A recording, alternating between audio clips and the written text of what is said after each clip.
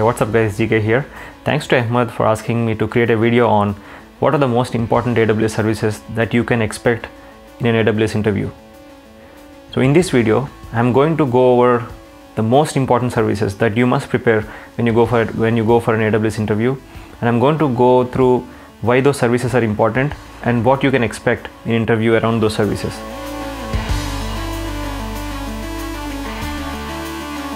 So before I go into the content of this video, I have a small announcement that I would like to make, is that I have a Facebook page right now where you can like the page, because I'm going to give you some important cloud related questions and as well as DevOps related questions based on my experience, and you can reach out to me on that page. So let's start discussing about these services.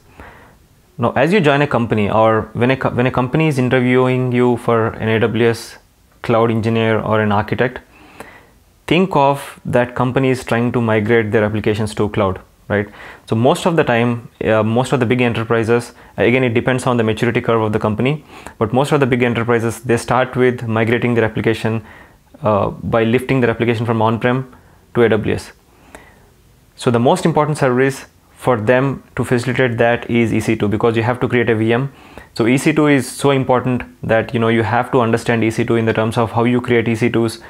So what are the different types of machine types of EC2s, like M2s, or why would you have to choose M2 versus why would you have to choose T3, CPU based, memory based, or if your application is using machine learning, maybe GPU based. These questions you can expect in the interview, and how you can use EC2s to mount the volumes, use EBS volumes, expand the EBS volumes, and how you can scale. So coming to the next section is, auto scaling is important as a service, because if you have EC2s, if you want to scale them, you have to use auto scaling.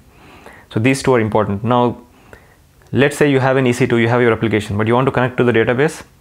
That's when we're going to talk about the RDS. Now, RDS is another important service that you have to practice a lot in the terms of how you can connect to RDS from your client, how you can run the queries, what is the difference between a normal RDS versus Aurora based Postgres. These things are important to practice. So RDS is another important service, the most important service after EC2. Now the third thing is the data is so important, as you have to migrate the data from on-prem to AWS, right? So how would you migrate? You have to migrate by using a service that you can facilitate when you're migrating huge terabytes of data. So that important service is called S3. Now S3, the way you want to approach to that is how you want to create the S3 buckets, how you want to understand the encryption part of S3 as well, not to the level of how you want to create the KMS keys and those things, because generally in companies there are teams who manage that. But for you as a engineer or as a developer, you want to create S3 bucket, you want to play around with S3 objects and understand the bucket policy and KMS of S3. So these things are very important in the terms of S3, and S3 is a fairly easy service to play around with. So now the fourth important service is the load balancer. The load balancer is important because when you have an application in cloud, you want to balance that, and if you don't have a on-prem load balancer, you have to use application ALB based load balancer or an ELB based load balancer. Either it is layer 4 or layer 7. So load balancer is another important service that you want to practice. Now let's say you have your application running now. So you have your EC2, you have practiced RDS, and you have practiced S3, and you know how to create EBS volumes, auto scaling. These things are covered, and you are very well versed with all these services. Now the additional services that you can spend some time to understand are, for instance, SNS. If you want to send a notification to your team members, SNS is commonly used, and LAMBDA is one service which is quite popular these days because of its serverless nature, and you can create services inside LAMBDA without maintaining any instance. So that's important service as well. Now if you're trying to apply for a company, they usually mention what services they expect from you.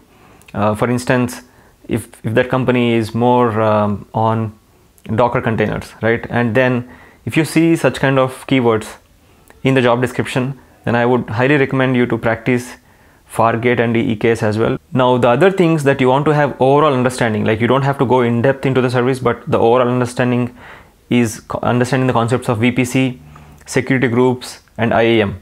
IAM is commonly used. I mean, everybody uses IAM, but you most of the time would not manage IAM directly, because you have a security team who manages IAM. But for you as an engineer or as an architect, you have to make sure that you know a fair bit of IAM. As you create instances, you create instance profiles. What is the difference between IAM role versus an instance profile that is attached to an EC2 instance. So these things are important too. So if you are trying to join a startup company, and if they are trying to create an application as a greenfield application, meaning that they are developing and doing everything on cloud, then generally they would try to prefer a PaaS-based solution, something like Elastic Beanstalk. So try to practice few scenarios on Elastic Beanstalk. That will be very helpful. So along with these services, the other two underrated services, but more often than not they are asked in the interviews. These two services are called CloudFormation and CloudWatch or CloudTrail logs.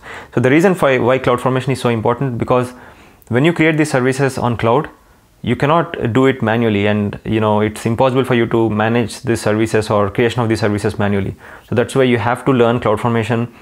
You have to be very good with CloudFormation in the terms of how you write the CloudFormation template, how you manage the parameters, nested stacks, how you manage the stacks, how you automate all those things. So CloudFormation is very important.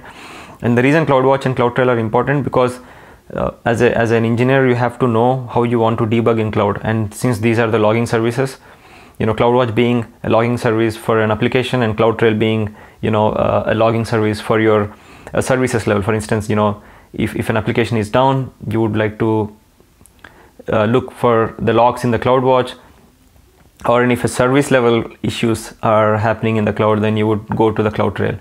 And you have to know how to look through the logs in the CloudWatch, and and as well as in CloudTrail. So with that, these are the most commonly used services, and these are the most commonly asked services in the interview. There are many other services as well. That again depends on what company is expecting. You don't have to go through all of them, but at least start with these things, practice them, and then decide on what the market is demanding you to prepare. I hope this video was helpful for you all, for people who are trying to prepare for AWS interviews. And like I've said, I'm going to come up with some interview questions and post questions based on the scenarios in my Facebook page. So do like it there, and then you can always reach out to me in the Facebook. With that, thank you all for watching my video, and if you like, click on the like button, and thanks for watching. Bye.